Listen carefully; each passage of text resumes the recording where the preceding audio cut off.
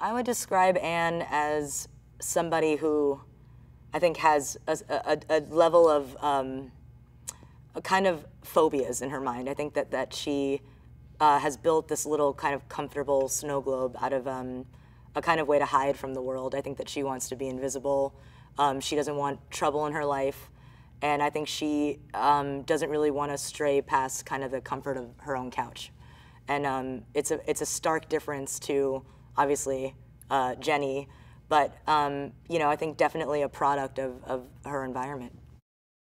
Jenny is a free spirit, wild child, extrovert, you know. She's, I think, the person that is, says and kind of does the wrong thing all the time, but there's something lovable and adorable about it. There's an innocence there. And I also think that she, you know, she cares more about kind of going to Hollywood more than Anne does. I think she had those dreams that were crushed, and I think, you know, in her way, that's, I think, running away was the way that she kind of dealt with trauma, whereas I feel like Anne stayed, you know.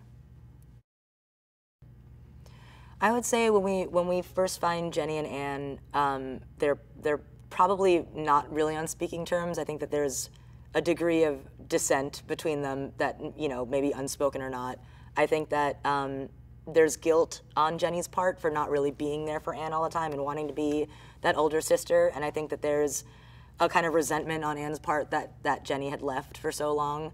And I think that Jenny tries to redeem herself in this way that obviously flops and is not the way that Anne wants necessarily.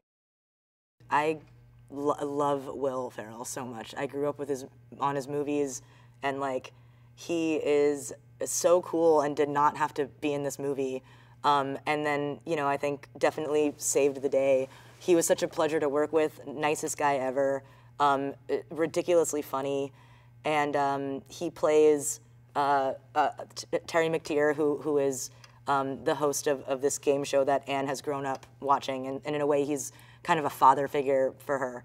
And, you know, it's a role that is literally a game show host, but like the way he brings even to that something that is like unexpected. And yeah, it was a pleasure to work with him.